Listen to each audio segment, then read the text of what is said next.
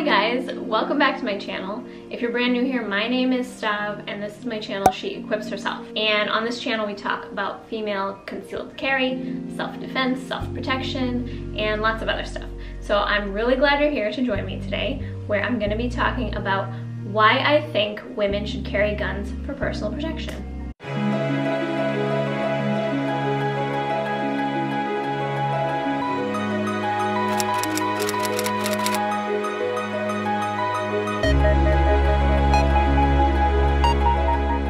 One of the reasons I decided to do this video is because some of you have specifically asked me for it.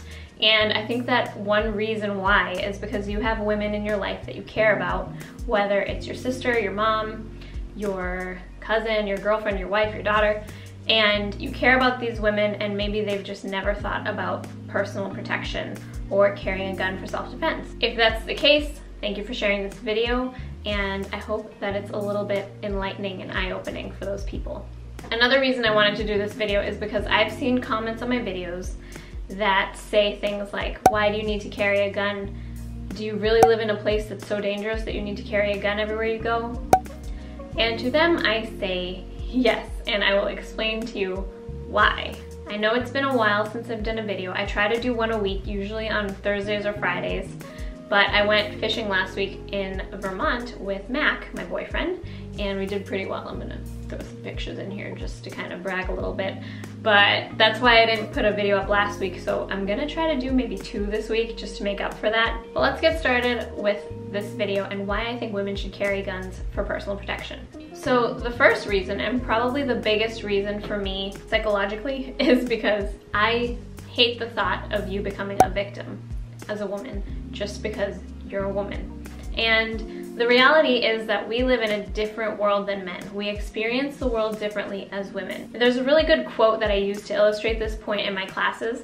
It's in this book, The Gift of Fear. I have this in my Amazon storefront if you want to check it out. I'll link my storefront below. You can check out all my favorite gear and stuff, but I also have a books category, and this is in there. So the quote in the book says, "Most men fear getting laughed at or humiliated by a romantic prospect, while most women fear rape and death." And that sounds pretty extreme, doesn't it? But in my experience as a woman in this world, I think that that's true. I think that I fear things that my boyfriend never really thinks about. When I go walking by myself and I see a man and there's no one else around, the thought crosses my mind, and I'm aware that if that man chose to, he could probably try to victimize me. The unfortunate reality is that we live in a world that's not perfect. And I believe that God made us with free will, which means that there's goodness and also evil in the human heart. And we need to be prepared to deal with the evil part as well as the good. I went through a situation a few years ago where someone made me feel like a victim. I was victimized. And if you've ever gone through something like that, it makes you feel like they've taken something from you, like they've stolen something from you without your permission. And it's just a terrible feeling. I don't want anybody else to experience that because it's not fair and it shouldn't happen. It does happen, but it shouldn't.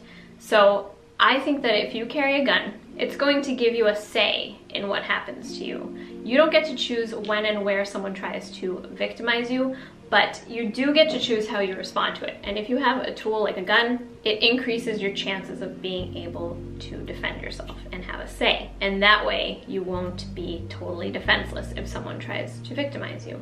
And of course, it's important to know when you can use a gun. They're not the appropriate response to every threat. Some threats might require less than lethal force. But if someone's going to try to rape you or kill you, you shouldn't have to be a victim to someone else's desires. You should have a say in what happens to you, and I truly believe that in my heart. The second reason why I think women should carry guns for personal protection is because men are statistically bigger and stronger than us. I think that women and men are complementary. We can do things that they can't, and they can do things that we can't. And that's what makes us work together so well. But it also means that women can be victimized by men because of their size. And it's an unfortunate reality, but it's something that we need to be honest with ourselves about. And that's why they call guns the great equalizer between men and women, because a tool like this gives me the opportunity to fight back where my body would not normally allow me to because I'm smaller and weaker than a man. So my dad and I used to watch Discovery Channel and Animal Planet all the time when I was little. We loved watching nature shows together. And if you watch those shows, they can actually teach you a lot about predator and prey. So in one of my classes that I teach for women, I like to show this image right here of a baby gazelle being chased down by a cheetah. You can see here that the baby gazelle has no way to defend itself other than to try to run away. It's trying to run, but we all know that cheetahs are really fast, so it might not work out for that little baby gazelle. But then I like to show this picture here that shows a lion staring at a porcupine. The difference here between the prey is that the porcupine has a way to defend itself. It has quills that make the lion think twice about victimizing it. If you arm yourself with some sort of defensive tool, you're giving yourself a better chance than just not having anything at all. The third reason is that there are other people who might be relying on you to be able to defend yourself or defend them. As a woman, you might have your own kids, you might have little brothers or sisters or nieces and nephews, little kids that you care about that are under your care. And that means that you need to be able to defend them. There's a video that I like to show in my classes that shows a mother. She was sitting in her house watching cartoons with her little 3 or 4-year-old daughter. A man breaks into her home and just starts beating the crap out of her. It's so hard to watch, but it's also really important to see that these things can happen at any time, even in the safety of your own home in the middle of the morning. It's like 10:30 in the morning. And he's beating her in front of her little kid who's crying, hiding behind a pillow. And thankfully she survived. He just wanted her jewelry and to beat her up. It's really hard to watch, but it's also important to know that there are other people who might be depending on you to have a way to defend yourself or defend them. And I don't think any of you ladies out there, especially moms, I don't think you'd want your kids to have to be victims to a violent crime. Seriously think about what happens when you're out in the world and something bad happens when your kids are around. Okay, the fourth reason is because crime happens everywhere, no matter where you are. If you're in a safe neighborhood, if you're in an unsafe neighborhood, if you're walking through the woods, if you're walking through the city, if you live in a place where there's zero crime and it's totally safe all the time, please let me know, because I don't know of such a place. I don't think that that place exists.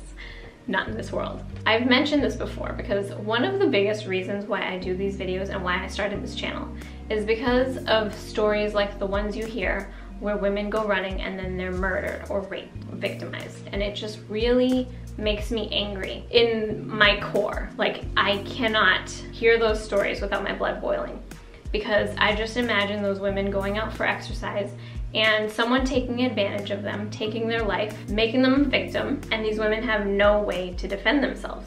And I just wish that I could inject myself back in time into those situations and hand them one of these, because I guarantee that they would take it. Anyway, back to my point. These things happen everywhere. Vanessa Marcotte was a woman who was killed while she was out for a run in Princeton, Massachusetts. Princeton's a town with a very low crime rate, very small town, safe neighborhood, safe town, but she was running and a man saw her and decided that he wanted to rape and murder her, and that's exactly what he did.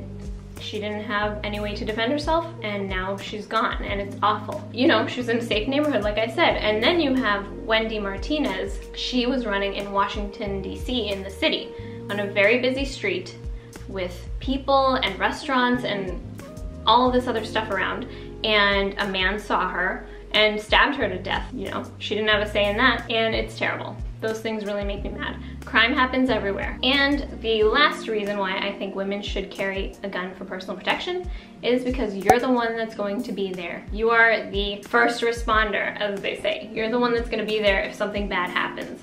The police might respond afterwards to pick up the pieces of what happened, but you're the one that's there. You are the first one. You're gonna be there, and you're the one that can defend yourself. Have the confidence to be able to trust yourself, to have your life in your own hands, to have your safety in your own hands. And I don't think that a gun is a magical tool that's just gonna fix all your problems all the time by itself. You need to have the training and the mentality to be able to use it. Deciding to carry a gun is a very serious decision. It's a commitment. It means that you're gonna get training, you're gonna get educated on how to use it, go to classes frequently, not just in the beginning, and you're gonna keep up your training so that you can use this if you ever need to. But it's your life, you're gonna be the one that's responsible to take care of yourself.